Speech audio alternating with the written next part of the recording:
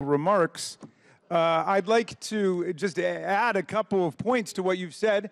On January 6th, Senator Ted Cruz described it as terrorism.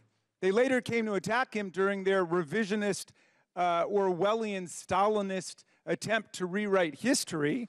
Unfortunately for them, we know that there were 147 or 48 of our officers who were wounded, bloodied, and hospitalized by the rabid mob that beset the Capitol that day. We know that Kevin McCarthy, one of their deposed leaders over on their side, called Donald Trump from his office to complain about how his people were storming the Capitol and putting people's lives in danger. And Donald Trump said, no, those aren't my people, those are Antifa. And McCarthy corrected him and said, no, those are your people, Mr. President. To which Donald Trump said, well, maybe they just care a little bit more about who won the election than you did, Kevin McCarthy. You guys have got to deal with reality here. By the way, the speech and debate clause stands for the exact opposite principle who our distinguished new member just spoke about a moment ago. It says that members of Congress cannot be questioned anywhere else other than Congress. So he should read the speech or debate clause aloud.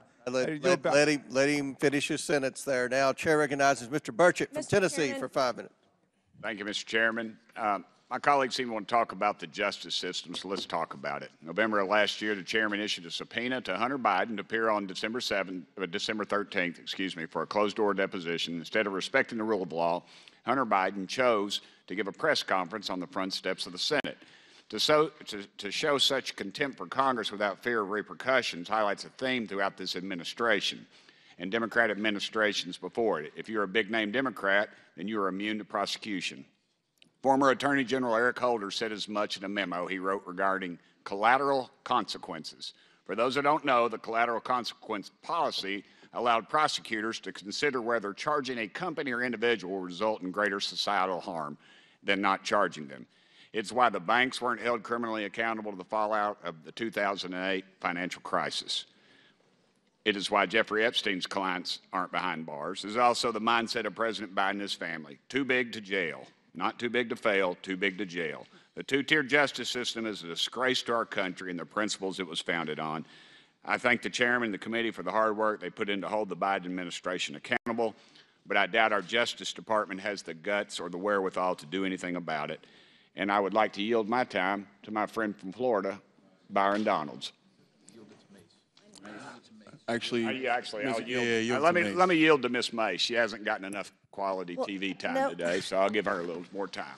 Thank you, and then I'll yield to my colleague from Florida as well. I'm going to try to be quick here because I was accused by my colleague on the other side of the aisle about my white privilege. I want to say, number one, as the former ranking member of the Civil Rights Subcommittee under Chairman Raskin last session, I take great pride as a white female Republican to address the inadequacies in our country. I come from a district where rich and poor is literally black and white, black versus white on most days.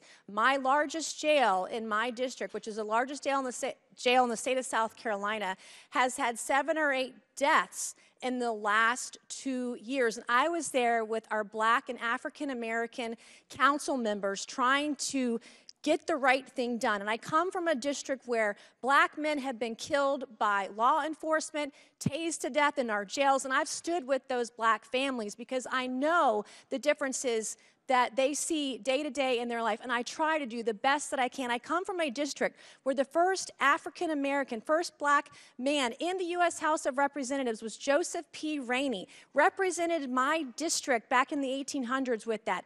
The last black member of the U.S. House of Representatives before Reconstruction came from South Carolina, George P. Murray, the black man, former slave and entrepreneur who founded the Republican Party in South Carolina. One of the founding members was named Robert Smalls, who commandeered a Confederate ship and gave it to Union soldiers and served his country admirably in the process. In my district, it was Harriet Tubman, and you can see it in the movie Harriet, who rescued more than 700 slaves in one night in Beaufort County, South Carolina. So I am very well aware of our rich history and try to recognize it as best as I can in the position that I have, and I resent the fact that you're going to throw that in my face up here. I'm one of the few people that you'll see on my side of the aisle trying to do the right thing for the right people every single day, and I would like to yield the remaining balance of time to my colleague from Florida. This has been a very interesting hearing. Mr. Waltz, welcome to Oversight. Yes, it usually gets like this. Look, let's be very clear. This isn't about Hunter Biden's white privilege. It's about Hunter Biden's Democrat privilege. Because Donald Trump Jr. showed up for 5 congressional subpoenas. There was never this circus where he was subpoenaed by House Democrats and he showed up on the Senate side or showed up at the White House to answer in some fake, phony, lame press conference, not actually going to the House and doing what he was compelled by a subpoena to do. Hunter Biden did that. And then he has the unmitigated gall to show up here when we know that we're going through actually the legislation for contempt, with, by the way, Mr. Chairman, we should actually get to the legislation of contempt. The speechifying is great, but let's do our business, members. He has the gall to come here, show up, and then when the Democrats are saying, hey, he wants to speak, he leaves. This is a joke. This is a farce. The man has been subpoenaed by Congress. Oh, and by the way, the January 6th committee, Mr. Raskin, which you did sit on, by the way, that was not a normally ordered committee of Congress because Nancy Pelosi did not want the Republican members that then Leader McCarthy put up. According to the courts, it was. My time, sir. Will you yield for a correction? I was respectful of your time. I didn't say anything. So, ladies and gentlemen, let's move forward with our business. He should be held in contempt. There was a subpoena. He did not answer it. Any other American will be held in contempt by Congress. Any other. This is Democrat privilege of the highest order. Let's do our jobs. I yield. Gentleman yields. Chair now recognizes Ms. Ocasio-Cortez from New York. Thank you, Mr. Chair. Just to address briefly, quickly, that moment about privilege and all of this that we're seeing here. It was a very beautiful speech by the gentlelady who, as she mentioned, was helped lead on the now majority side, the Civil Rights and Civil Liberties Subcommittee. But I think it's so exemplary of the point that she also oversaw the elimination of the Civil Rights Subcommittee on this committee, which really kind of gives the whole game away. We show up, we give speeches, we give flowery words, but at the end of the day, participate in the structural erosion of the rights and representation of people that are marginalized, women, people of color, people that just need to see their due process and civil liberties protected in this country. But I will move on.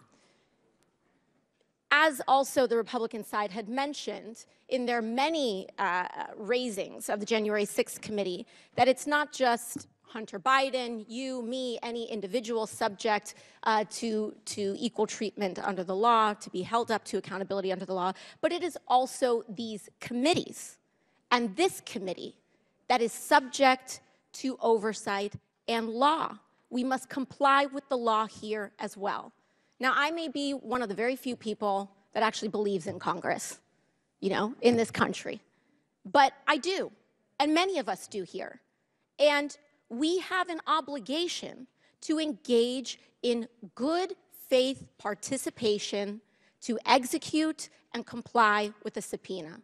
The chairman said in front of the country several times to Hunter Biden, you can show up here in front of the world, in front of the public.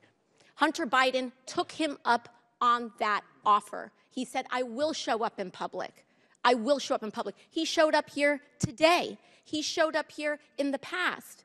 And Mr. Chairman, I know you do your best with what you've got, but you've got members here that have submitted falsified evidence to the record. You have members here that have submitted and mischaracterized closed-door hearings, and people want to say back and forth at the end of the day, it doesn't matter what party it's happened from. You've got members who've engaged in revenge porn in this committee. So it is understandable why Hunter Biden would want to testify in front of the public for the American people to be able to witness that testimony for themselves. You've got members who've defied subpoenas. You've got members who we are 1 year into the term asking what the rules are at the beginning of the committee. The book was given to us on day one. And so what we should do is allow the man to testify. I believe in the power of the Oversight Committee. Frankly, I believe in it regardless of whether Republicans or Democrats have the chair, because I believe that this committee should have the power of oversight. And we cannot do that on a partisan basis. And so for that, I implore this committee to allow Hunter Biden to testify publicly. I implore and I ask for that to happen. And we cannot do that by getting engaged in this back and forth on a defiance of the subpoena. Let him comply. Let him do it today. Let him do it tomorrow. But let the man do it. And with that, I yield back to the ranking member. Thank you, Ms. Ocasio-Cortez. I think you went right to the heart of the issue here. You know, if this ended up going to court, Mr. Chairman, and I hope it doesn't, I really hope that this committee will act in a way to negotiate and achieve a compromise with the witness. But if it goes to the court, it's going to present a novel question. What happens when a committee represented by its distinguished chairman goes out in public and repeatedly invites and challenges a witness to come before the committee, and then that witness gives the answer, yes, I will come in?